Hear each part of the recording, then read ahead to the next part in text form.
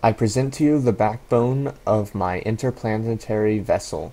We're using Erkle's docking clamps for all the, it's gonna we're gonna dock several modules to this after we get it into orbit, and it's gonna be one big interplanetary vessel. We got a protractor and a Kethane controller on the side. We got a MechJeb unit there. We got an ISA MapSat there.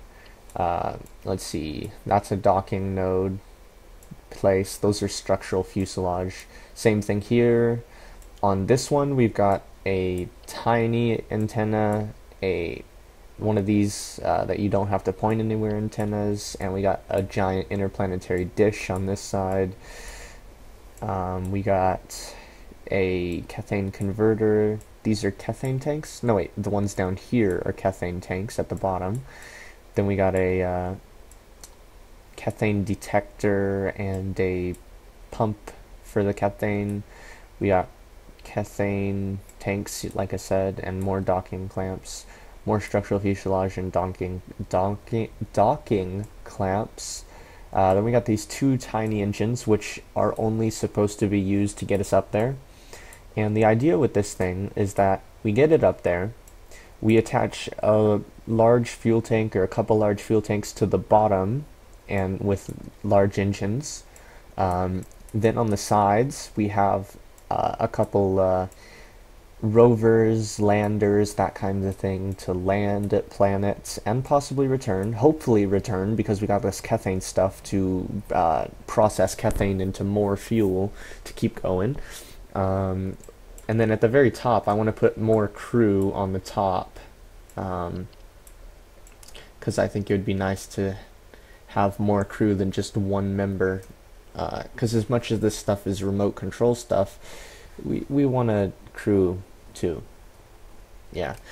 I also got to figure out how to get this thing into orbit, because with all these little gizmos on the sides, this thing is actually quite massive. You know, it doesn't... Yeah, it does look like much, and it is much. I have no idea how I'm going to get this into orbit, so here goes nothing. Wish me luck with that. And now, I present to you the Icarus core. I finished the main station. I actually forgot to add some RCS tanks, so there's an extra node at the top with some RCS tanks. There's some RCS thrusters on the bottom and on the top. And I finished the launch stage, which you can see is these giant rockets around it. Unfortunately, I already tested it and took one to orbit. I intended to do that test live, but two things prevented me from doing that. It is so laggy to launch this thing. My computer can barely handle it with MechJeb handling the launch for me. I'd fly it manually, but I just can't because my computer lags too hard. And then the other thing is, once I finally got this thing to stay intact on the pad, it was strong enough to stay intact to go into orbit.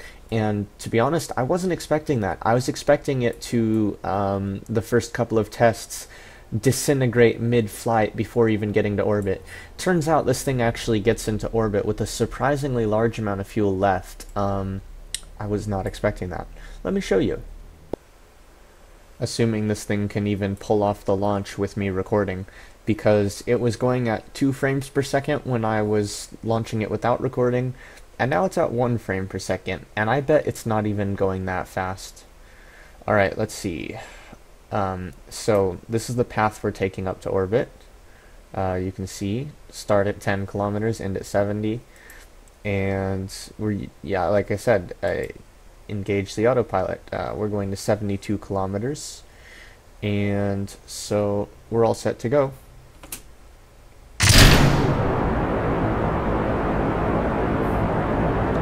So as you can see, it's extremely laggy.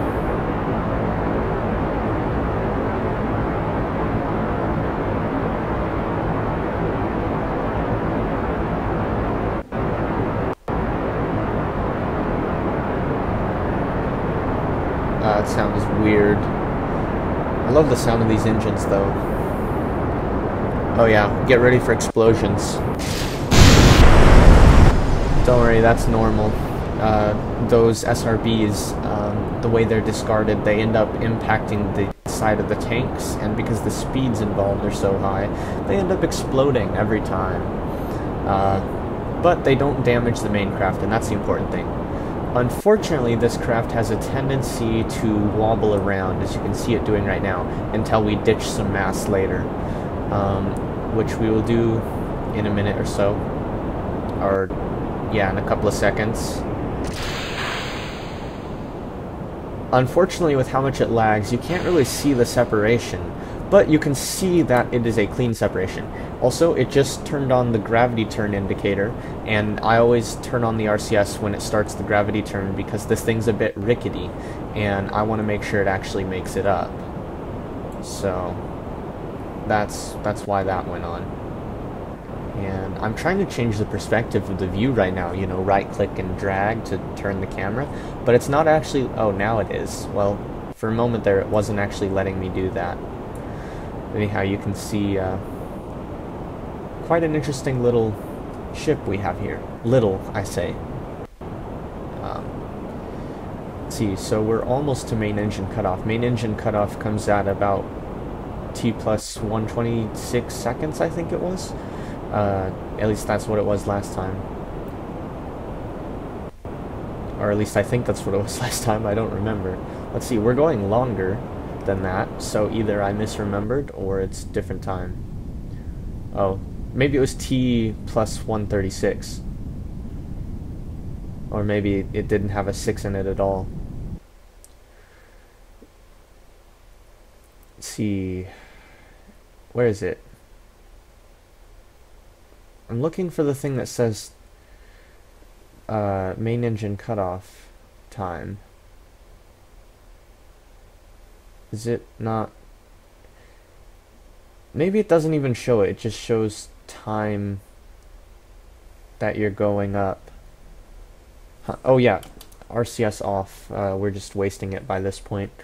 Last time I had more RCS remaining. Also, you might have noticed this is, well, you can't really see it because the ascent stats are in the way, but let me rotate around and right click on the crew hatch, or not. Where is it? There it is.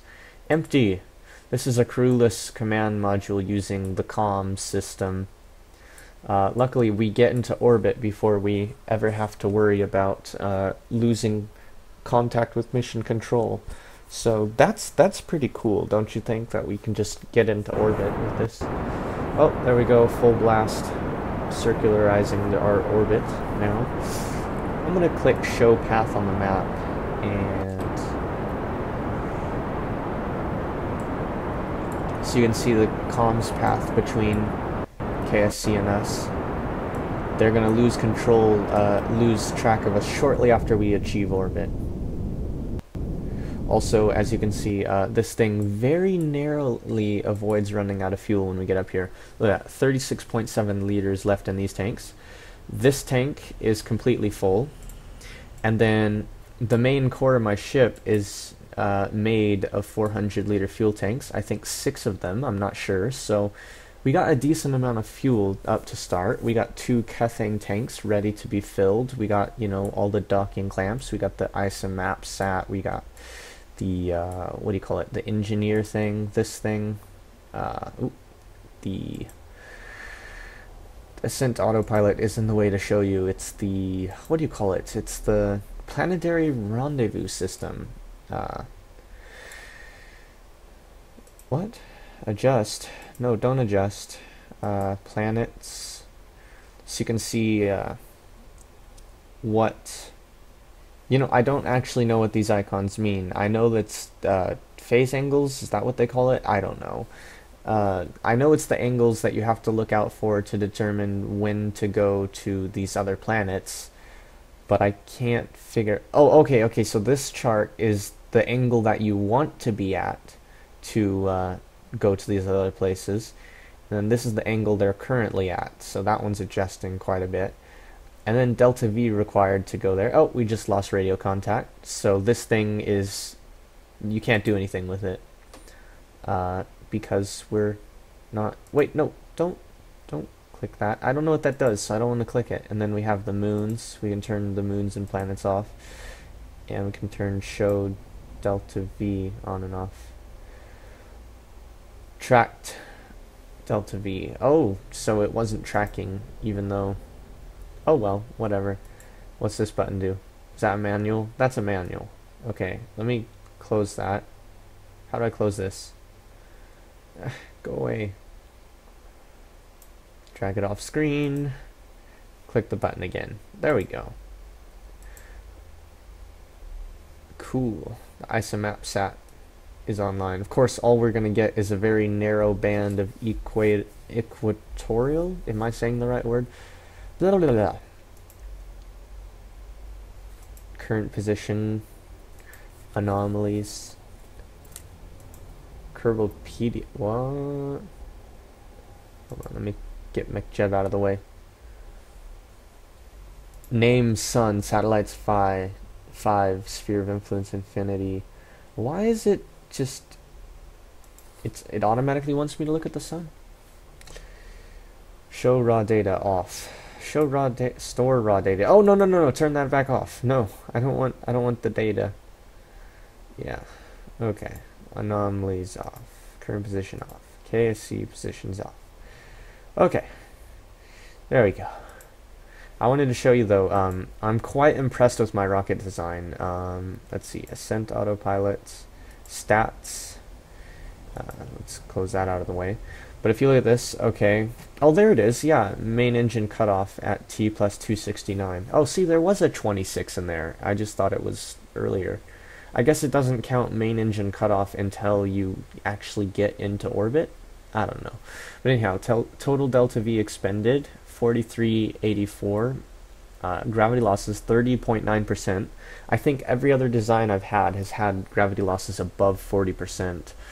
Drag losses 20, steering losses 1.4. That's about average. Unfortunately, we're going into the dark side of the planet, so I can't show you the this thing up close very well. Speed gain 47.8%. That's nice. I like this. Mass to orbit 84.7 tons. That's a pretty good amount, don't you think? You know, if I'm able to get this into orbit like this, I think I can do interplanetary stuff. I hadn't tried designing rockets in the new game yet, or in the new version, and I just noticed I sound kind of sick, don't I? I sound like I have a cold, don't I?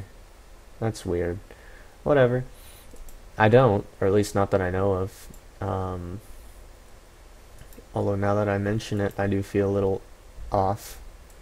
You don't care though. You're just here for rockets. Rockets. So, I think one of my next things I want to do is I want to design more modules to attach to this thing, and yeah, and I want to park them into it. That sounds kind of wrong. I don't know. Maybe it does, maybe it doesn't. I don't know. I never know. Yeah, but there we go. I also want to use the fuel out of this remaining bit. I think I'll use these a little bit to, the last little bit out of these tanks to start going into a higher orbit, and then I'll use most of this tank to get into that higher orbit, and the tanks in here to finish getting into that higher orbit. And then I'll bring stuff up. We'll go to the moon for some Kethane mining to refuel, especially because hopefully by then we'll have this big old giant engine module attached to the back, which will be cool. By giant engine module, I think it'll probably be like a few Nervas and a bunch of fuel tanks, although I can also attach fuel tanks to other docking points. Apparently there's some bug with Erkle's docking clamp, if I remember correctly, doesn't allow fuel transfer, but Orda does, but Orda isn't updated or is buggy or something. I need to look that up, but I hope I can make it work. I hope I can use all the fuel from different places and whatnot. At the very least, I think I can transfer Kethane between things and have them convert and whatnot. I don't know. maybe not. I'm new to the whole mod thing. I mean, I've done some basic mods before. I mean, not done, but used some basic mods before, but not much. Okay, thank you for watching and listening to me ramble on and on if you've gotten this far in the video. If you've gotten in this far in the video, then I thank you for watching and stuff. Even if you haven't gotten this, you wouldn't even hear me if you hadn't gotten this far, so what the hell am I talking to you for? Hey, you, who skipped half the video just to hear the ending. Go back and... I don't care. Thanks for watching, etc., etc. See you in space. I'm tired.